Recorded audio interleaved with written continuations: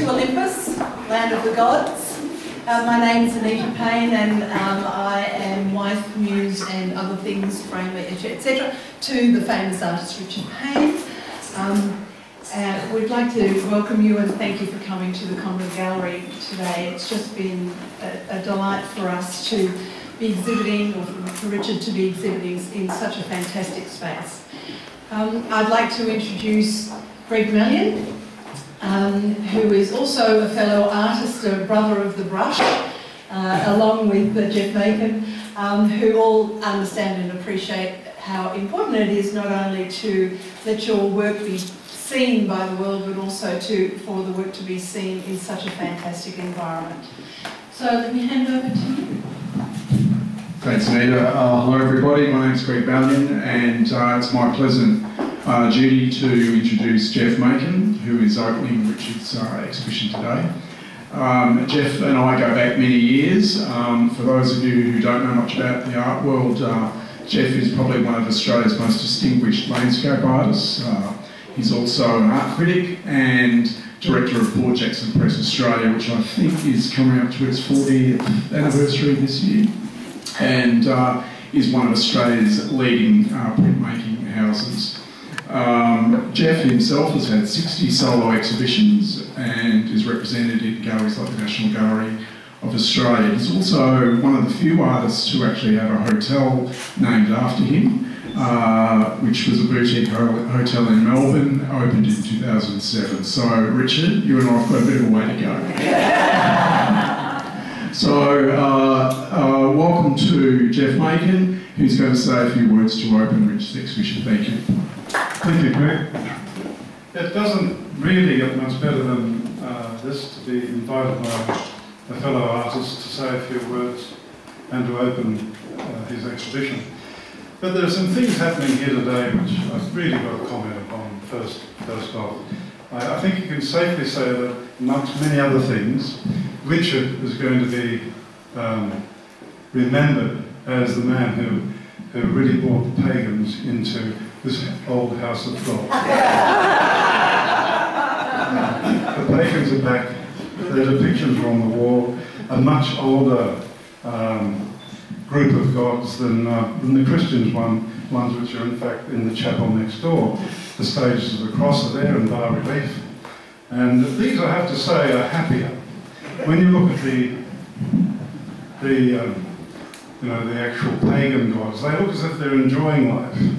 They come down from Mount Olympus, they mix it with the locals, and there's no sort of aloofness, there's sort of a humanity to it that I find sometimes missing in the various Christian religions.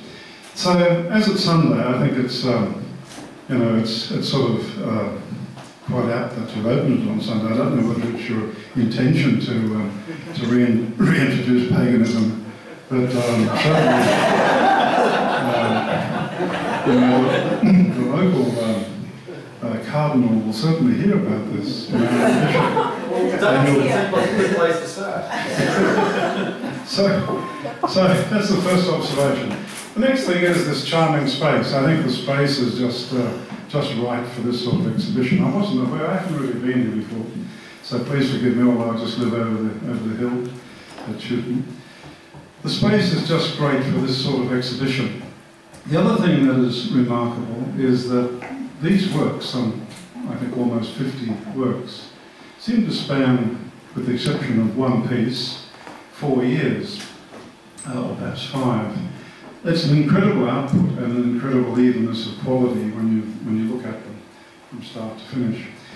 So, what I really like about the work is that it actually begins with what I consider to be the best form of practice available to learn to draw.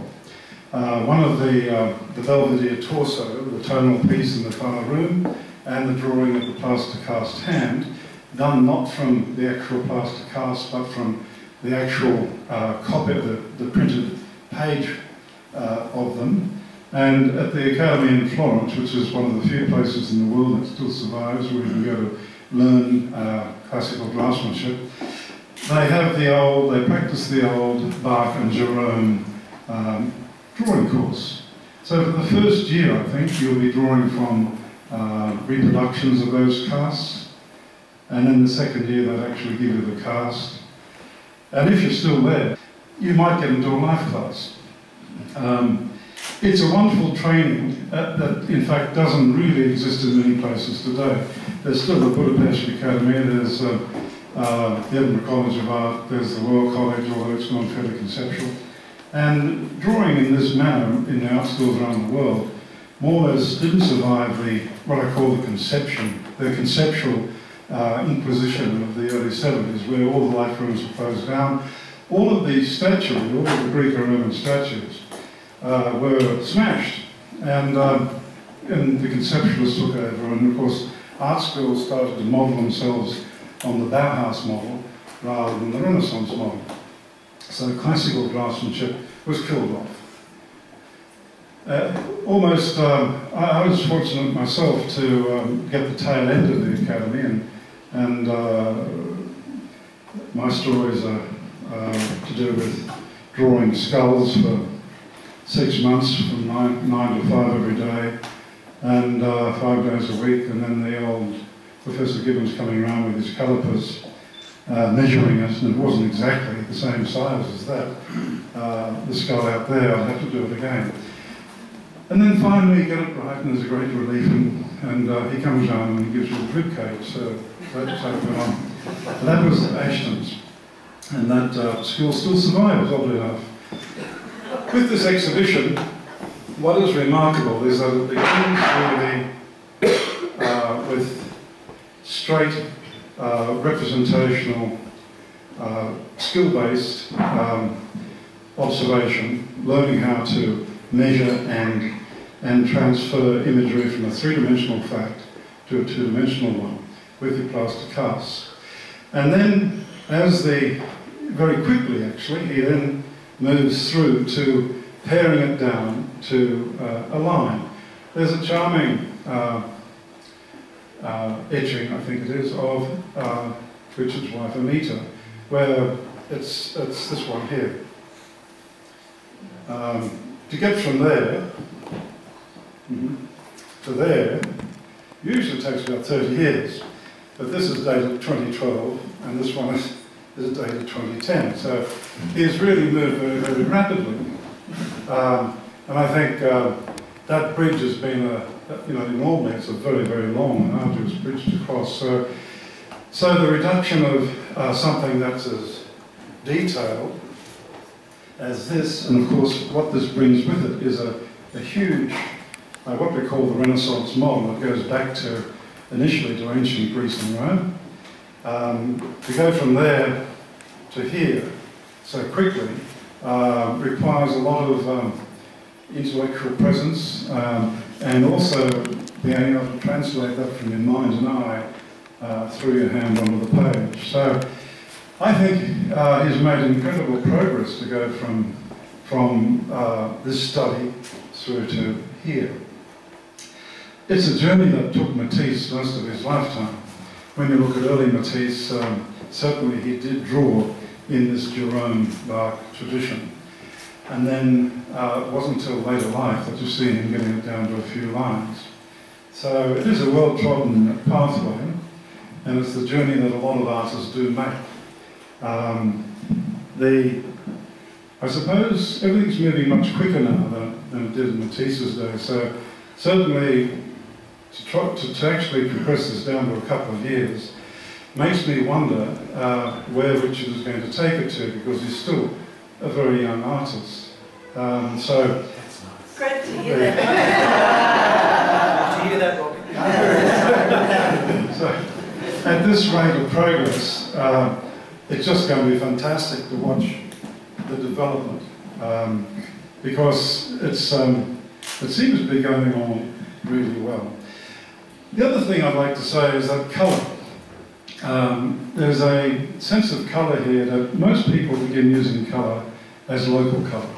They go out, sky is blue, trees are green, rocks are grey, etc. and so on. Water's blue, reflects the sky. But Matisse changed all that as a focus initially, and he began to use colour as a creative end in itself. So when I look at Richard's paintings, particularly the one like the one behind me, you can see that the colour is used as an expressive vehicle that's been released from its first function of describing you know, the form that it's sitting on. Certainly, these are not local colours. It's an invention. And I think one of the first jobs of the artist is to, as Oscar Wilde said once, or wrote once, is to make the invisible visible. There are Chinese writers who have written about this as well. And the first job really is to invent something rather than just copy something. It begins like this, but then as you move on, you begin to move away from something that has its meaning outside itself. In other words, something that refers to a piece of literature or a story, to something that is self-contained and autonomous. So the idea of using colour as an autonomous element, not dependent upon local colour, I think is a very creative endeavour. And when you look at some of these bigger multi-figure compositions, you can see how well the figures just glow because of his understanding of warm, cool and simultaneous contrasts. So I think that 4 years from now, another 4 years, where you take that to is going to be interesting. The narrative is something that I think that is unusual today as well. I can't remember seeing anybody going back looking at Greek myths and legends. Certainly there's Picasso, but that was a long time ago. And you look at particularly some of the same themes you've in fact taken. But in Australia, it's most unusual. So I suppose this is an outcome of having worked in Florence, being within easy walking distance of the Uffizi and looking at the Botticellis. Certainly the graceful feminine metaphor for female beauty here behind me. These wonderful dancing nymphs. Automatically I think of the Botticellis, the Primavera for example, although they are quite static. I also think of some of those wonderful paintings by Titian. There's the story of Marsyas here, who was eventually came to a rather nasty end, being flayed because he couldn't play his flute back to front, and had the impotence to take on one of the gods. And while I was away in London, only just recently, the two big Titians are there, the flaying of Marsyas, and so it was on my mind, and then to come here and see him again over there, happily dancing. You've taken the happier moments of his life rather than the grisly end. It's just wonderful. These are themes that pop up a lot in Europe, particularly in France and the galleries you go through, and you'll see it in Italy. But here it's most unusual, particularly to come to Daylesford, or even, let's say, Victoria, and to find these influences is really quite wonderful. One of my childhood heroes was actually Robert Graves, and he's also a good mate of John Olsen's, who is a friend of mine. And in fact, John has always been influenced by Robert Graves. He wears his hat the same way, his dresses the same way. Graves was a very sort of patriarchal figure, and John first met him when he was cooking in Daya in Mallorca. So, these myths have always been my favourite ones. So I warm to them on many levels, not just the level of ancient myths and legends, but also on the level of creativity. I think that it's a wonderful output for 4 years, a wonderful transition, and I think it's just going to get better. I think this is just the beginning of what promises to be a magnificent journey for you.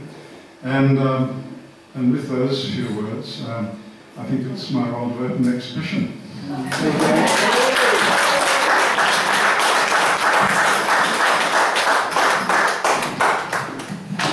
Thank you very much, Jeff. Really lovely of you. And it's a real honour to have you here with us and to get some of your insights.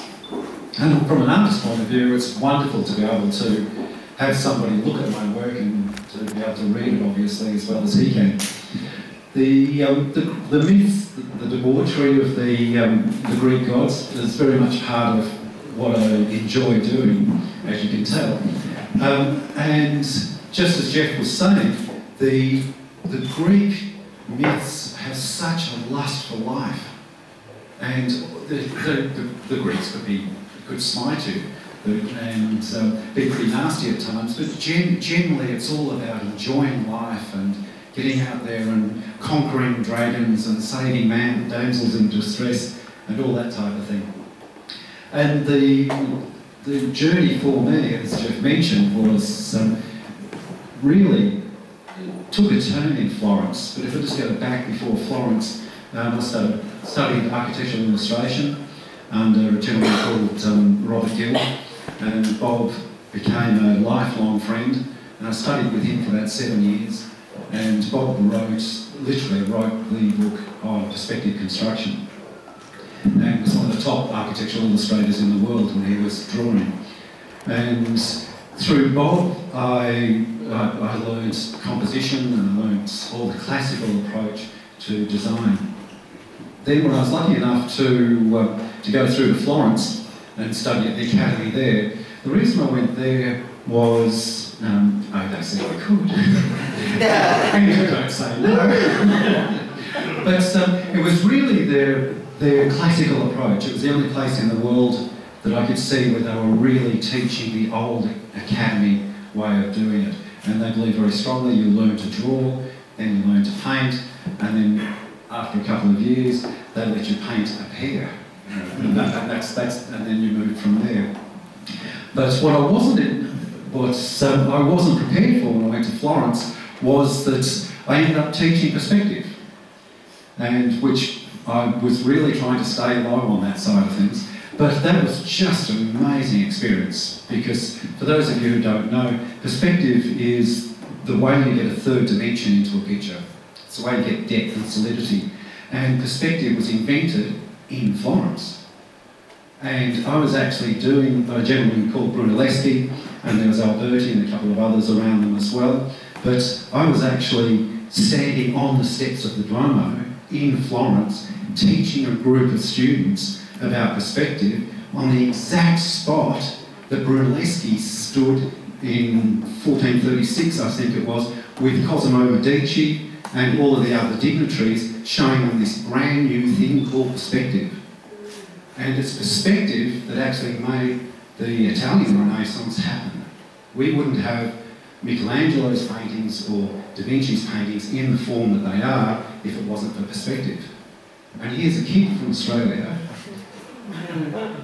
taking perspective back to its home. It was just an enormous experience.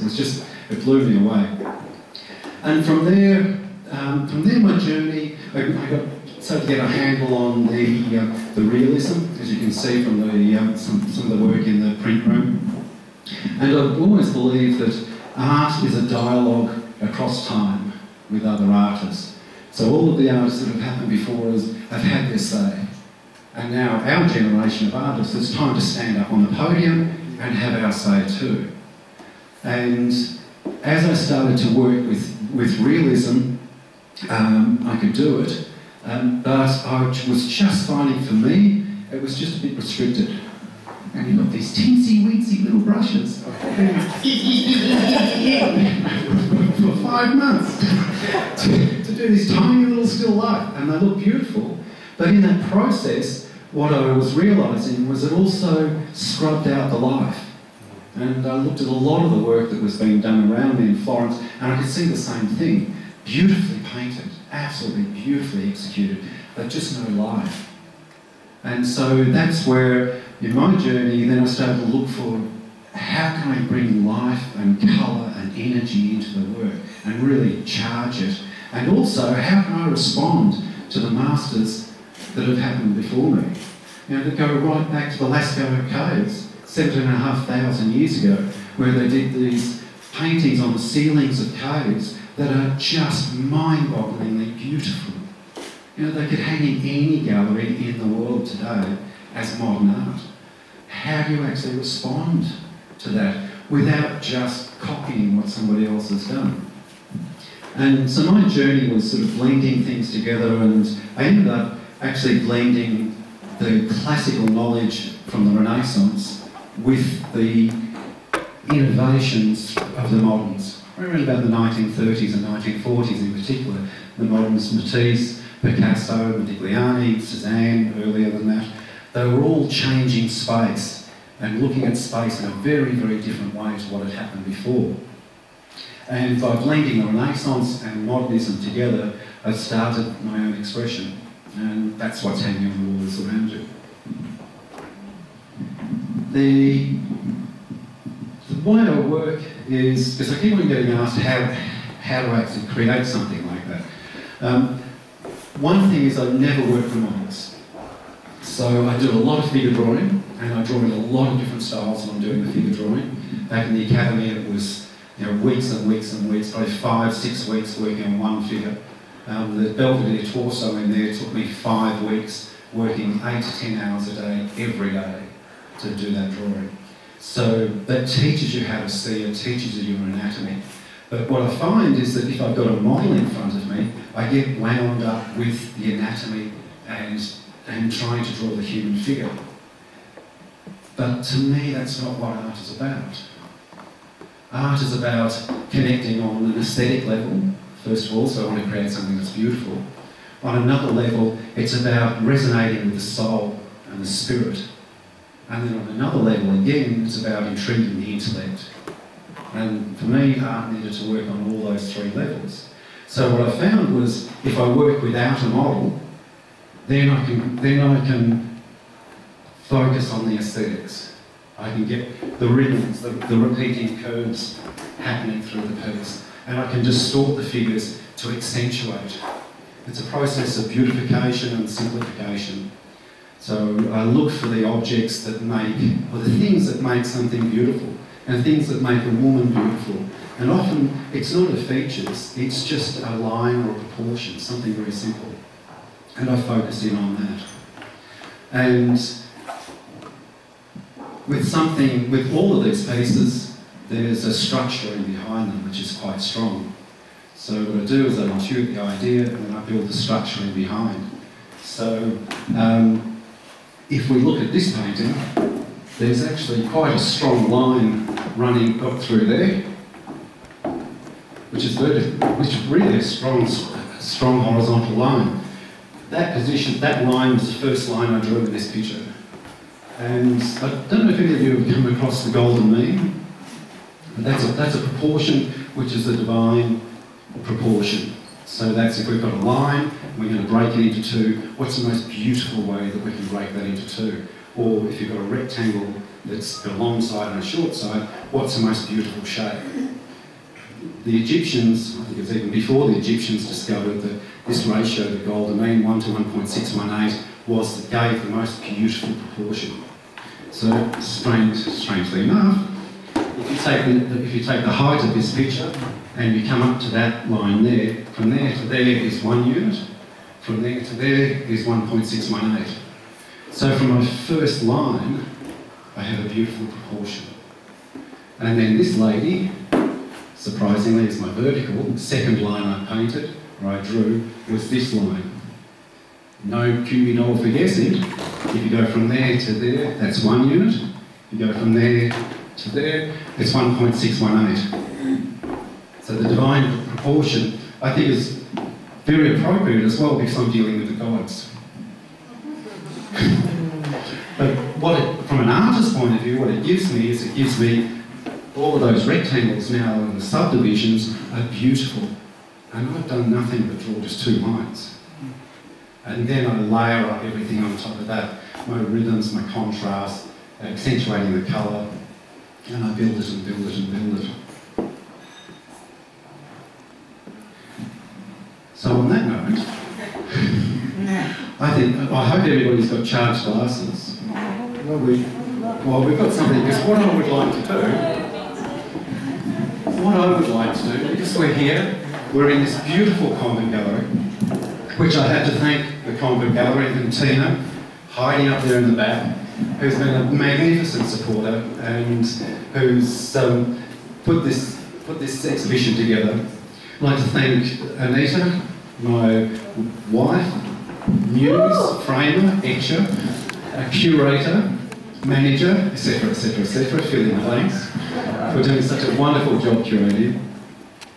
Greg and Jeff, of course, are just fantastic, and it's been a real honour meeting these two gentlemen, and so the energy that both of them throw into their work, and I see a lot of similarities between our work on that deeper level.